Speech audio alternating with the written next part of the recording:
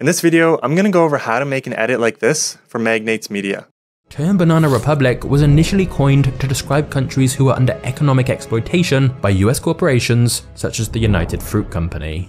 The free project file will be in the description. Thanks for all the support so far. Now let's get right to it. So I'm in After Effects. I've got a basic 1920 by 1080 composition, 24-second frame rate, and I've dragged in the original file from MagnatesMedia. Let's make a new solid layer, just a black. Just move it behind the original video. Now let's make a new text layer and Banana Republic. The font that I'm using is Railroad Gothic. And we'll change it to black. Or let's go, actually, yeah, let's do black for now. I guess you can't see it, but let's turn it off, the background there. And now let's make a new rectangle. So hit Q a couple times if you don't have a rectangle.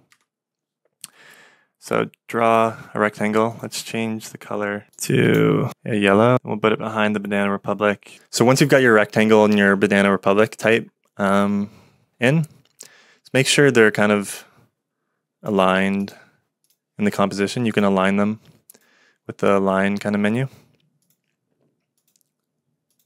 It's best to align stuff before you go into 3D because you can't align stuff in 3D when your layer's a 3D layer. So yeah. Let's scale it up a bit. Something like that, just for now, and then we can change the size of that. Let's turn that back on. Let's make a new camera with a 50mm preset. And we'll turn everything on 3D. And now we will position these two layers appropriately. So let's go into the camera. And let's position the camera so that you can kind of see the outline of our layer in the background with the blue rectangle kind of. But we can also just turn it off and kind of see that it matches up. Let's also go into the original black layer and just scale it up way more. So it is like takes up the whole area. So now we have that kind of positioned properly. But you can notice that it doesn't start like that. Like it kind of is masked in. So let's do that.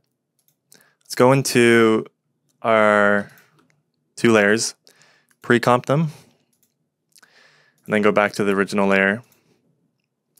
Now select the pre-comp, grab the rectangle tool, and we'll just mask out something like this. Make it really big, like wider than the composition. And then we can go into the mask, keyframe the mask path, and then we'll go to the original video and we can see where it comes in. So right about here it starts animating in. So keyframe that, and then we can go to the end of it, like right about here, let's say, and then just whoops, select the mask and then just move it over to something like that. And now you can see it animates in. But on the original video, you can see how it's kind of feathered, right? Like there's a bit of feathering. It's not like a hard edge. So to do that, all we have to do is go into the mask and just increase the feather a bit. Something like that. Cool. So now we have, you can see here, obviously kind of it's peaking. So let's go to the keyframe where it starts and just move it over a bit.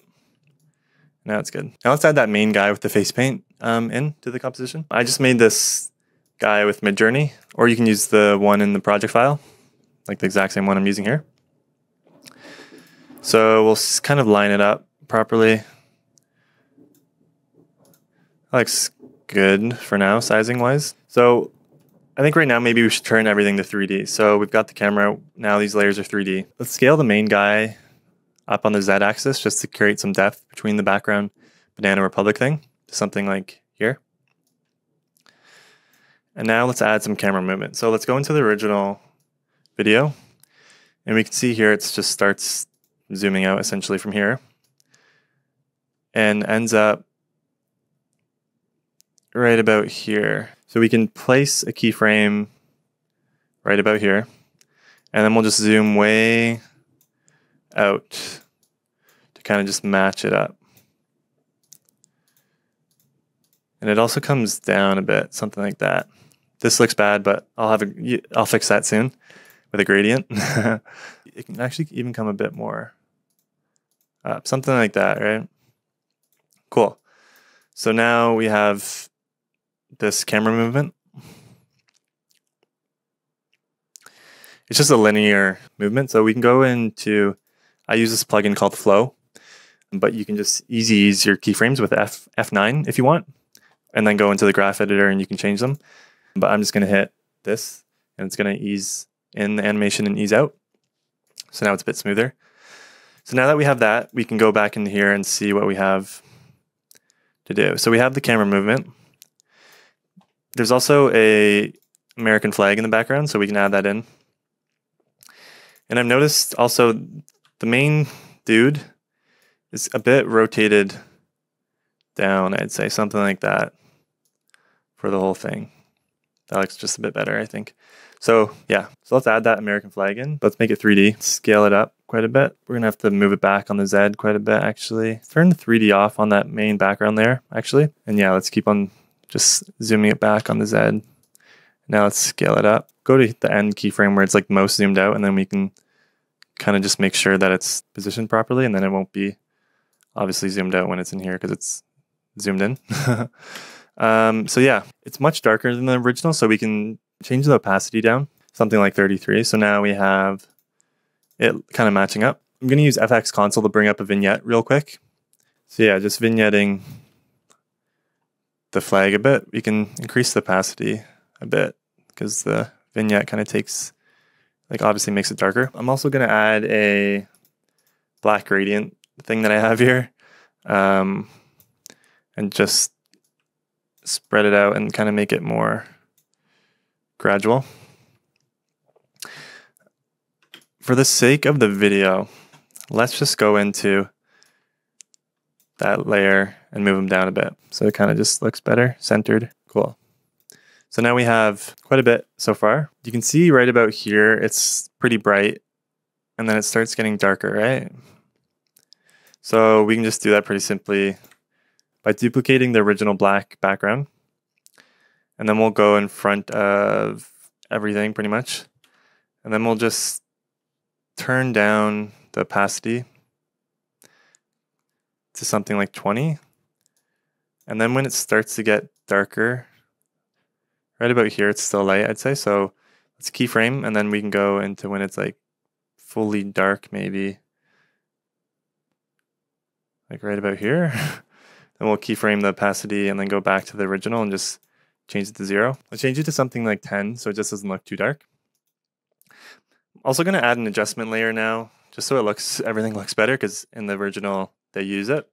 But I'm going to pull up Deep Glow, which is a paid plugin, but if you have another glow or another, like the built-in After Effects glow, or another glow that you like, or free glow, use that. And then we're just going to play with the settings a bit. I think I like 115, 1.5, sorry, and then something like that.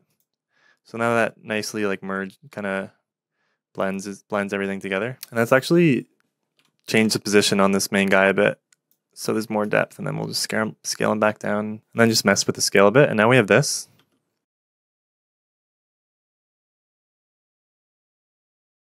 Cool. The American flag is kind of not covering the whole thing, so let's change it like that, and then cool, there we go. Now let's bring in those hands that come in, and then the map.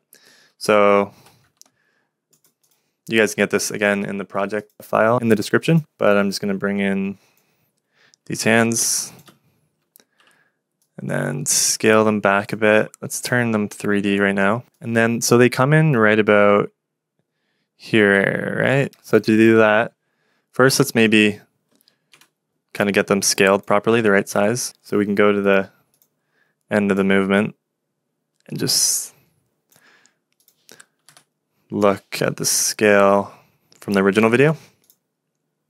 So they've got to come quite a bit forward.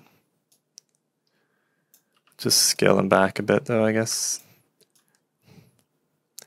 Okay, something like that I think looks good, right? Yeah, that's good enough. I'm gonna move it above the black gradient thing just so it's pops a bit more. I'm gonna add another adjustment layer now. So let's go into add a new adjustment layer. I'm gonna pull up Lumetri color. And then I'm gonna go into creative and just pull up a LUT real quick. If you don't know what a LUT is, it's pretty much like a color grade that affects like your whole composition essentially in like a cool artistic way. Terrible explanation, but this is what it looks like right now, but we can just turn the intensity down quite a bit. But now we have more of like a artistic kind of cooler look. Change the intensity down even more, like to 30. So from this to that, looks better, right? Cool. And in the original, you can see the hands like wiggling a bit, like rotating left and right. Let's go into the hand layer. Let's hit R to bring up the Z. Like we'll go into the Z property. Hit Alt and click the stopwatch thing.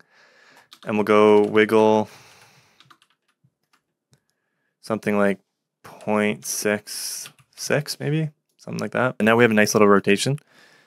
So now let's add in that map real quick. So I've just got this random map and it's green obviously. So let's just throw in a fill. And then we'll make it something like this yellow. Now let's make it 3D. And we can just copy the position, the Z position of the hands to that, but then we have to scale it way down. Let's keep on scaling it. Something like that. So that looks good. We should also add a drop shadow just so it's a bit more clear against like the bright hands. There's not really that much contrast. Decrease the distance to 0 and then just increase the softness to something you like, and then play with the opacity if you want. But I think that looks good.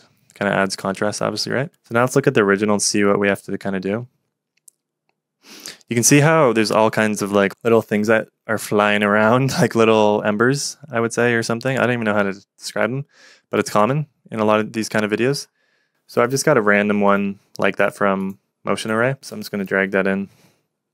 And you can see it's obviously blue. So we can go into hue, saturation, and just decrease the saturation a ton. And then click this and then go into the blend modes and then something like lighten. But it's still too strong, so we should change it to something like 40. Cool, so now we have like this kind of ember look, right? Also a bit of smoke or mist that we can add. So I've also got a smoke kind of overlay. Doesn't matter though. These are just fine-tuning details really, I'd say. So yeah, this one's pretty strong. Let's change it to maybe 30. And now there's just a bit more movement. Cool. So now let's go into the original video. See what we have to do. So you can see right here, the camera movement goes up to like from here to here, right about there. So let's do that. Let's go into our camera layer. Let's hit keyframe and then just drag it up. Somewhere like that, I think. Somewhere like that, right? And you can see again that darn flag is peaking, so we can just scale it up or play with the position property if you want, but I think that's fine. So now we have that movement, and in the original, this United Fruit Company logo comes up. So let's do that. I've got the logo here. Just gonna drag it in above everything besides the camera. Gonna scale it way down and then make sure it's 3D. I think it starts animating in like right about here. So we can just go into the position and position it way down. Let's actually move it behind the world map. And then we'll just keyframe the position from here so that it animates in. We'll go something like that, and then go here maybe and just, whoops, drag it up. Whoa, it's quite a bit bigger. in the original. Yeah, you know what? Let's go to our original camera and just have it zoomed in a bit more, something like that. We'll go to that Z position and then just copy it onto the last keyframe, I think. So there we go. Now it's zoomed in. And let's scale this logo up quite a bit. There we go.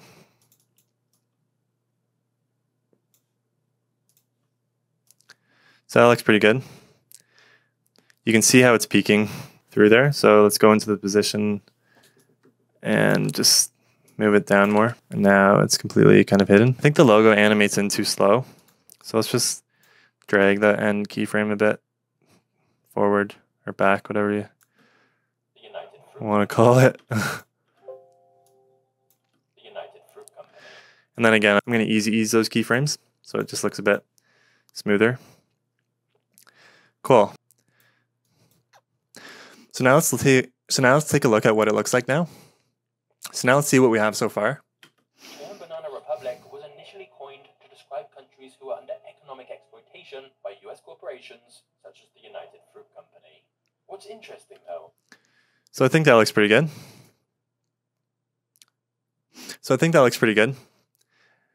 Now we can go back to the original and see where the camera movement goes. So you can see how it zooms in from here, right? And then kind of hangs out around here for a while. So let's do that. Let's go in to here. Let's go into our camera. Let's zoom in and then go to where it kind of is. I think it's somewhere around here, right? Yeah, maybe a bit lower or something like that.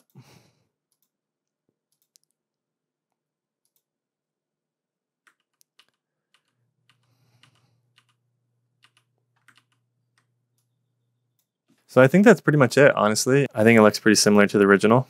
It's pretty simple to make once you kind of just break it down frame by frame and kind of see what's actually going on, because it looks really cool.